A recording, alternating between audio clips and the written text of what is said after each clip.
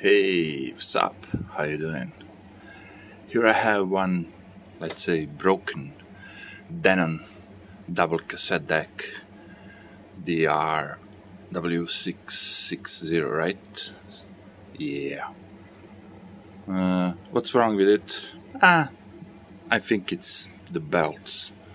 It probably needs some new belts. But since I have some other projects on my mind, I'm just gonna sell this one as is because I don't have time to fix it, and it's, to tell you the truth, not worth it, because you can buy those decks working condition probably for $50 on eBay. Anyway, it's a standard double auto reverse cassette deck. The right deck is recording. It has recording knob, which is pretty clumsy. Cheap plastic, wiggle it, but not level. You cannot balance. It's only one knob. You see, input level, and there is a bias. Okay, I give him that. Bias is a nice knob to have it, but nothing special to see here. Dolby B C Hx-Pro. You can dub it normal, high speed. There is a counter. You can choose which deck, A or B, reset. It's a basic deck, and as I understood, looking some reviews online, it has a pretty not so great sound. This peak meter and display is pretty much burnt. You can't see it. Maybe if you can check it out, -5, -3, -1, it's all burnt. So which means that this deck worked for some time. What is this yellowish orange cover? That's kind of stupid. I don't like that. And nothing special. I mean, when I see like their only user manual, they're only suggesting like a 20 to 18 kilohertz on metal tapes, which means it's probably poor frequency response on normal tapes. Look, if you have this deck, you can probably do something like a transfer your cassette tape collection to MP3 files or something like that.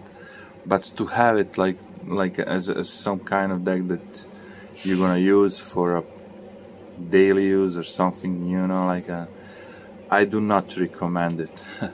Even if I didn't hear the sound of it, I have the plenty other models Denon decks in this class, and when you see things like this, you know, it's hard to believe that you're gonna have a decent sounding deck. What I want to say, even if you buy some better deck 10 years older than this one, you're gonna have better results. This was probably something at the end of the cassette deck era. They would cheapen every possible way. Trust me, I opened the cassette deck, and even the front plate face is molded with the bottom plastic. You could before you could easily remove the front, I don't know, plate and easily replace the belts, but now with this one, it's not gonna happen. I mean, you can remove this metal thing, but all the buttons, everything will still stay there. It's totally made cheap.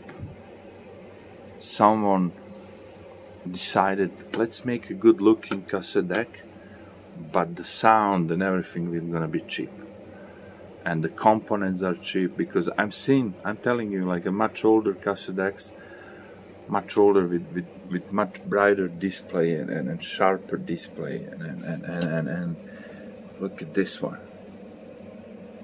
It can hurt your eye how bright it is. Look at this shit. I mean, maybe even on camera it looks good, but in real life it looks bad.